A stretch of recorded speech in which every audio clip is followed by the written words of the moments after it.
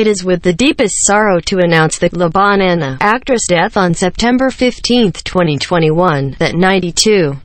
Marthe Mercadier's cause of death has been reported due to long-term disease. Stay with us. Marthe started her career as an actress at an early age. She was a legendary, insatiable human being filled with energy, who was always ready to give her all. Marthe entered the entertainment world at the age of 5 when she danced alongside the great Josephine Baker.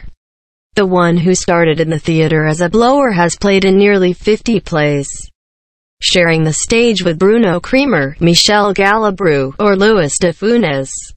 First a blower in the theater, not only she was performing onto the stage but also in the cinema, on television, and at the cabaret. Needs to be mentioned, she was named Ordre des Arts et des Lettres and later in 2007 named Chevalier de la Légion d'honneur.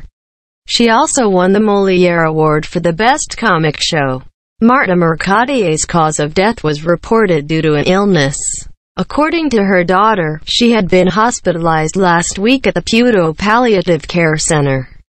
She shared, "My mom passed away this morning around 5 o'clock. She had suffered from Alzheimer's disease for several years. I accompanied her to the end." According to close sources, the beloved French actress had been suffering from Alzheimer's disease for several years. Her death was announced on Wednesday. Libération announced, Marthe Mercadier, Queen of the Boulevard, died a theater actress having appeared in 50 films. She had Alzheimer's disease for several years. Please subscribe my channel and post comments. God bless you. Thanks.